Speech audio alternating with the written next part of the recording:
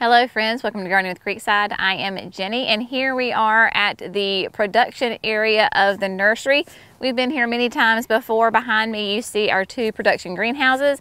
We are standing in the middle of one of our shrub lots. We are standing here because Jerry has been working on this area. We are in the process, almost done with switching over our irrigation system. When we first put this shrub lot out here, it was solely for the purpose of growing mums. And so we showed you this system, I guess, gosh, last summer when we were potting up shrubs. Check out the link above. I will show that to you. But basically we have drip tape that would go to each pot and it would drip inside the pot. There's pluses and minuses of that, but we've decided to move away from that and to do all overhead watering. So you can see that we have, Jerry has put down new landscape fabric that is for weed prevention, keep things neat and tidy, and installed these over-the-head sprinklers. So they are spaced, this will shoot water out for 30 feet. So 15 feet on each side. They are spaced 30 feet apart this way because the 15 feet, and then the rows are 15 feet apart this way. This is a 1 inch pipe, and do you know the rate that it flows out of? He says no. But what it does do is nice, big, heavy drops of water. So it really mimics rain. So when it falls, it's not a mist. It's a nice, big, fat, heavy raindrop, and it falls, and it really does soak into the shrubs really well. Right now, of course, the shrubs are still in their linear lines because of the drip tape, but we will be reconfiguring that more into blocks. So say all of the one kind of butterfly bush is here, the Miss Violet is here, the Pugster is here, so that way we can group plants by what they are instead of just in rows, more blocks, and we can get more plants on here. We will also have mums coming in this week. It's crazy. I know we think mums, that's the fall, right? Cool, pumpkins, da-da-da-da-da. Well, we actually start growing mums right here in June. Again, we've done a video on that, so we'll link that one above too.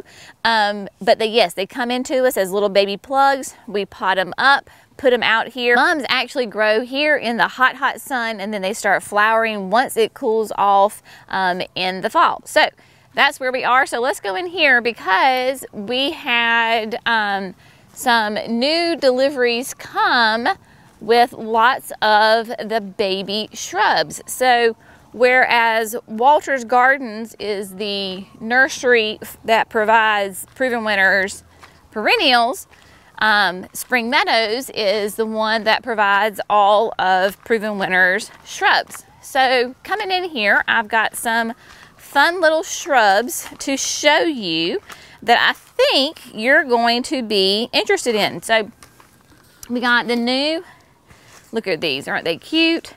This is the Quick Fire Fab hydrangea. So this is a new hydrangea from Proven Winners. You can see these are in quart-size containers. We will move them up to a 2-gallon container. The great thing about, of course, hydrangeas is that they are pretty fast growers. So there's the Quick Fire Fab. Then we have, let's see, Limelights. Jerry, what else do we have over here? Firelight. But look at this, you can tell in the size difference of the plant. Limelight. Limelights are, of course, those nice, big, huge hydrangeas, and even as this size, they are much larger already. Also, now this one is one that I am super excited about. This is a barberry. This is new this year. They sent us a test one, a trial one last end of the summer, I believe. So this is Sunjoy Neo.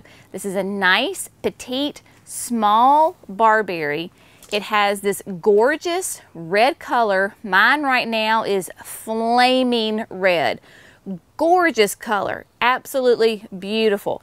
Now, like all barberries, they do have little thorns, which could be problematic if you put it in the wrong spot. but it also can actually be very helpful because it does have those little thorns. So this is great if you're looking for a little extra security. Of course, put it around your windows. Nobody's going to come in the briar patch. They're going to be a little bit more deer resistant because they have those thorns. Again, if deer are hungry, they will eat anything. But if you are looking for a massive pop of red color, then you will love this Sunjoy Neo. But look at all these. Look at all these babies. We have one of my absolute favorites is the Let's Dance Blue Jangles. Let's Dance Blue Jangles is a fantastic little petite hydrangea. I know that right now you're like, well, Jenny, they just looks like everything else. Mine at home has just started blooming. So it'll be a mop head, beautiful blue. You can do morning sun, afternoon shade, nice and petite. So this would also be a great option if you wanted to put it in a container. Like I had somebody just this weekend, Emily from Charleston, said that she, of course her space is limited and that she needed a hydrangea to go in a pot. So she got a Let's Dance Blue Jangles. Lots of fun things. So we will show you, oh, we got some Forsythia. Forsythia, of course, is yellow bells. So this is Sugar Baby. Sugar Baby is going to be a little bit smaller than Show Off. So this will be a nice petite one. Remember, Forsythia, or yellow bells as we call them here in the South. Great early spring bloomer. Bright yellow color. So we will be potting these up in the next week. Yeah, week, 10 days. We'll get them all potted up so that they can get growing into their bigger containers, and we can then have them ready for you at the end of the summer into the fall. Let's back out so we can go next door. So I know they're all tight in there together, but there's, how many would you say, Jerry, are in there? A lot. Here are some roses. So the roses are out here. There is, of course, the At Last is right here. Lots of At Last. This may be all At Last. No, lemon zest, all sorts of fun things. So, and then coming in here, we have really been condensing plants and bringing them in, making them tighter, because of course we do have the automatic watering in here. So it is good to go. But we still have lots. If you're coming to us here at the nursery, we have still got tons of annuals for you. Beautiful Gumfrina. If you're looking for a butterfly magnet, then you can't go wrong with the Gumfrina, the Truffula Pink. It is just a huge butterfly magnet. Loves the hot sun. Does a great job. Gets nice and full and bushy. It's interesting because some people will say that it stinks, that it has a smell. I don't know if it's like cilantro. You know how either you love cilantro or you hate it, but I have never been able to smell the Gumfrina. Maybe my sniffer's broken. I don't know. But I've never had an issue smelling it. But a sweet friend of mine that lives 5 minutes down the road says hers stunk to high heaven last year. So I don't know what the deal is with that. So of course we've got still lots of things need to be watered in here. Lots of petunias and vermillionaire. We've got a bird in here that's flying around. Vermillionaire, of course, is that great hummingbird magnet. So if you're looking to bring your hummingbirds into your garden, you cannot go wrong with Vermillionaire. Still got lime time coleus, lots of beautiful things.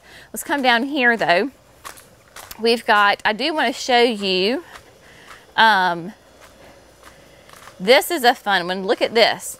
So if you remember, I think I've told y'all about this, that the sweet folks at Classic Caladiums, who are the breeders, producers of the Proven Winners caladiums, sent me, I'm gonna let's see if Jerry can zoom in, if the camera will work, sent me some samples of other caladiums and some of their cannas.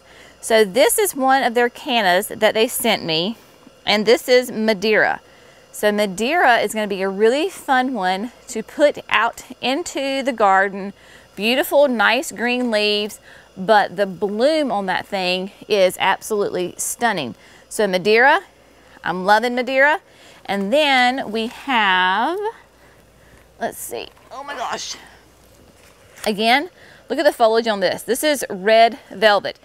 If it never bloomed, just the foliage alone would be stunning, but it does bloom. So we will be showing you updates as they bloom, what they look like. There's several of each variety in here. Cleopatra was one that they gave us also that we put into the wheelbarrow. So lots of fun. Things are just growing and doing really well around here.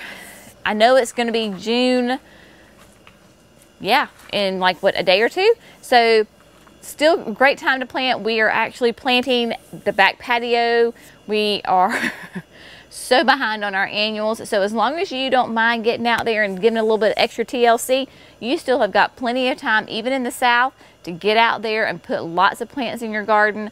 But we thought it'd just be fun to come up here and kind of show you that we still have got plenty of plants left. And there's actually a hummingbird. Can you see it? There's a, oh, there she's gone. Okay, was it a he?